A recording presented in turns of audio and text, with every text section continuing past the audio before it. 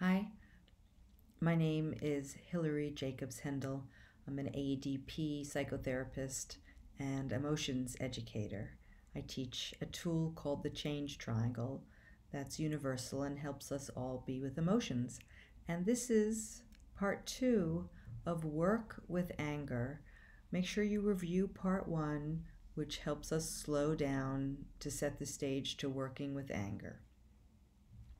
And now we can pick up where I left off, where think of something that has angered or annoyed you or enraged you that you want to work with. And what I mean by work with is understand it more, release some of it, figure out what to do with this feeling inside. And so as you bring up this thing that is angering you,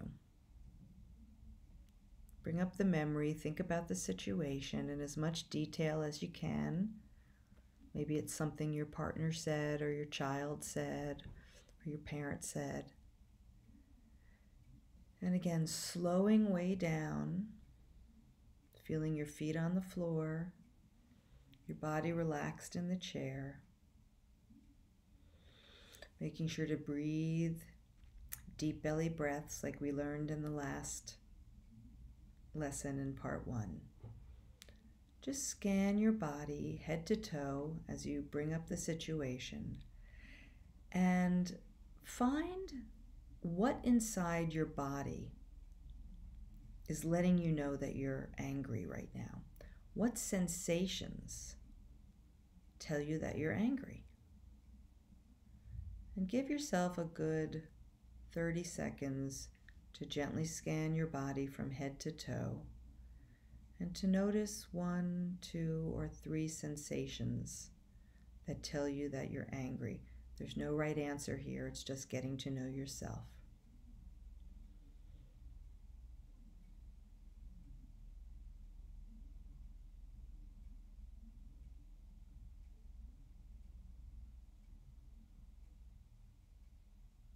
You're doing great, just keep noticing.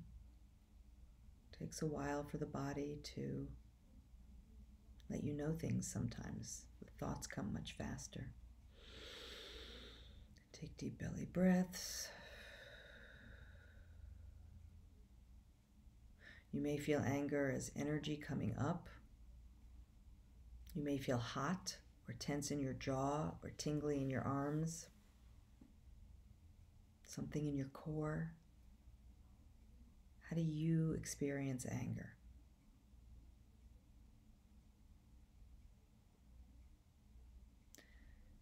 Once you notice some sensations, zero in on what's most evident, what you can feel most. And just connect to it. Don't go necessarily into it, but just notice it. How big does it feel? You kind of notice the outline of it. Notice how, if there's energy, how it moves. If you feel anxiety or tension, just notice and validate that as inhibition. Right? That you may struggle to feel anger, as we all do. And again, this is not about acting out anger. This is not about doing anything, talking to anyone, expressing your anger. This is for you to get to know your anger and to help it get some space so it can release. Now, when you find the sensation of anger that you want to work with, just take a few deep breaths into it and imagine that you grow bigger so there's room for it to move. And just notice which way the energy moves.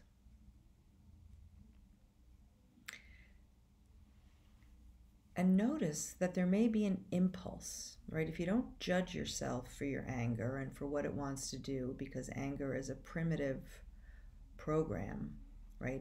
It's very black and white. It wants to punch, it wants to insult someone, it wants to shout, it wants to defend you.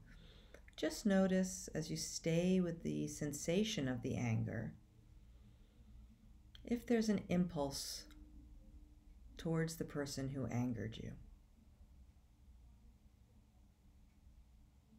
For example, if you could hold a microphone up to the anger, what would it want to do or say to the person who angered you?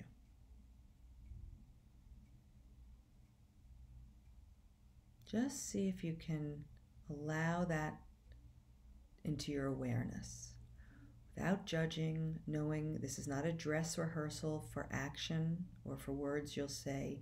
This is just for you, just between you and me, to know what the anger wants to do.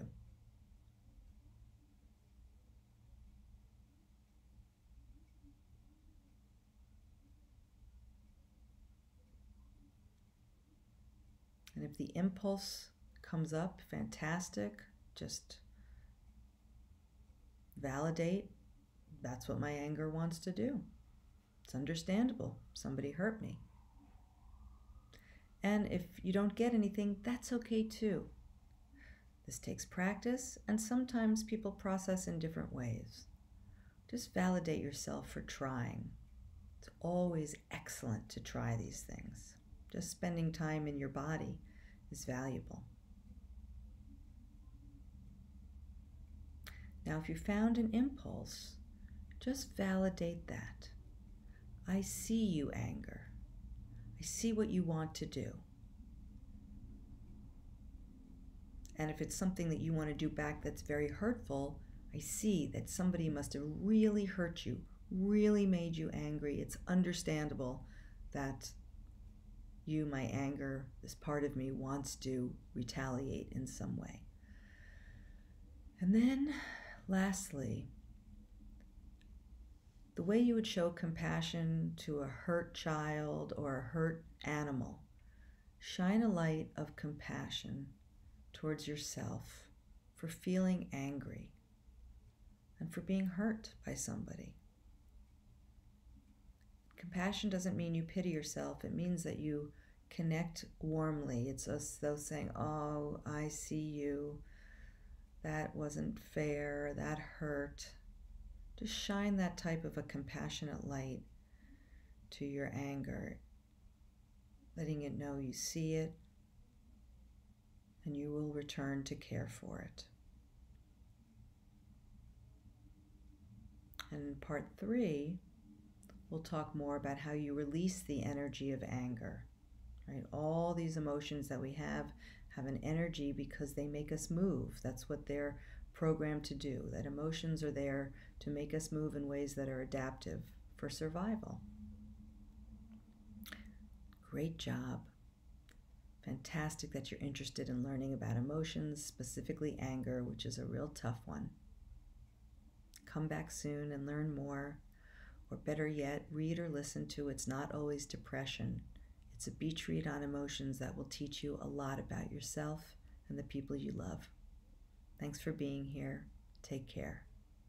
Bye-bye.